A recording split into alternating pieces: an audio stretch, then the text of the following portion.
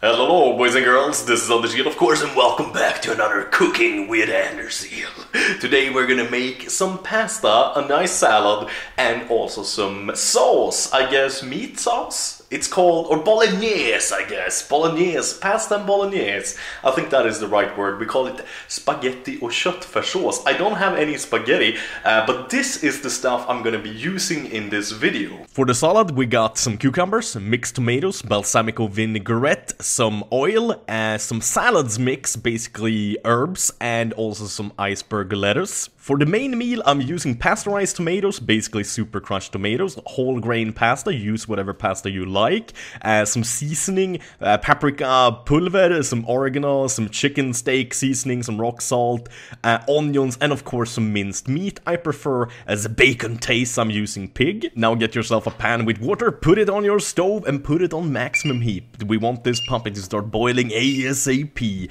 And also of course get yourself one for the bolognese sauce. Now you want to start cutting your onions, finely chopped I would say. You don't want too big pieces so anything is raw inside the bolognese when it's actually done. You want it all to be sweet pieces of onion that taste good and makes your bolognese extra savory.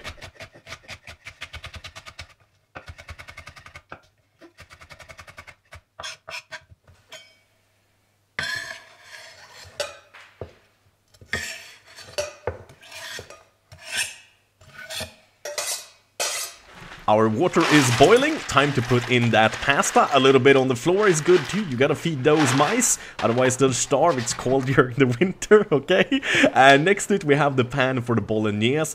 Put a little bit of salt into the pasta water, it always makes the pasta just a little bit better, and make sure to cook it al dente, so it's a little bit hard inside when you take it off the stove. Not a lot, just a little bit of chewing resistance. I like to already kind of mince up the minced meat a little bit extra in the package before I actually put it in together with the onions and the pasteurized tomatoes. Then I like to really like whip it up good and then put the heat on after I put all the seasoning in and that kind of stuff.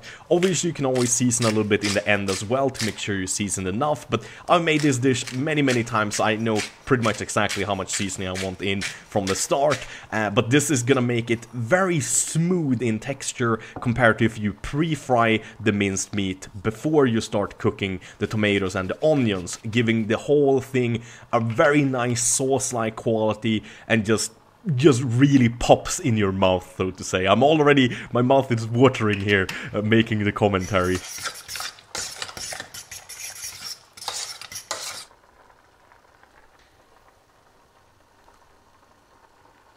Start out the bolognese on a pretty high temperature to start off with. When you see it kind of boiling up like it's doing here, and make sure to stir it heavily so nothing burns in the bottom. If it seems slightly dry, add a couple of tablespoons more of the tomato sauce just to make it a little bit more yummy, but don't add too much, we don't want it watery. The bolognese is almost done, so just let it simmer on medium heat. Wash the vegetables thoroughly, and now the pasta has cooked as well. It's slightly al dente, a little bit of chewing resistance in the middle, so just turn off all of the water and just let it sit on a cold plate on the side. The sauce is almost done as well, so let's turn that plate off too. Okay, let's get started with the vinaigrette. We have a little bit of water, a couple of tablespoons, then I put in a little bit of the herb mix, something you can buy in Swedish grocery stores. You can probably find something similar where you live. A little bit of oil, whatever oil you like, of course, and then some balsamico vinaigrette. I'm using a very thick aged one because those have the most flavor and are the tastiest.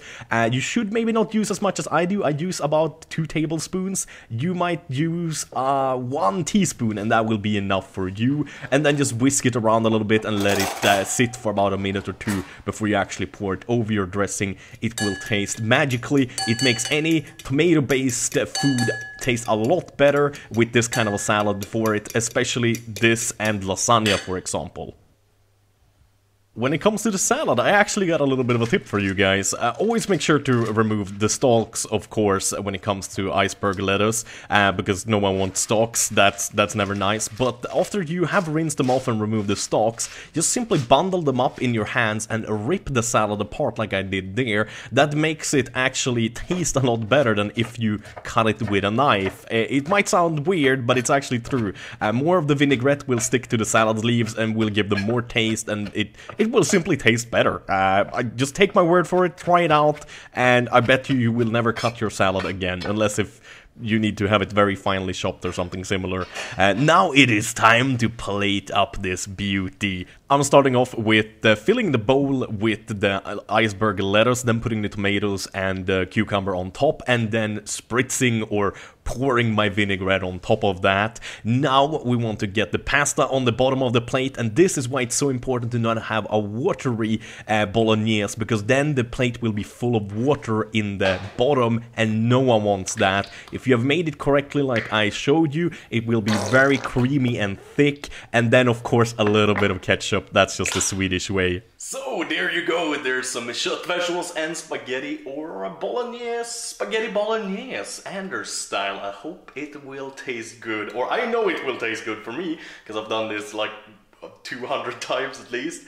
But I hope if you guys try it at home, you will like it, and thumbs it up, so to say. But yeah, let's have a look. Look at that. It was even smoking when I plated it up. So beautiful. And the salad. Mmm.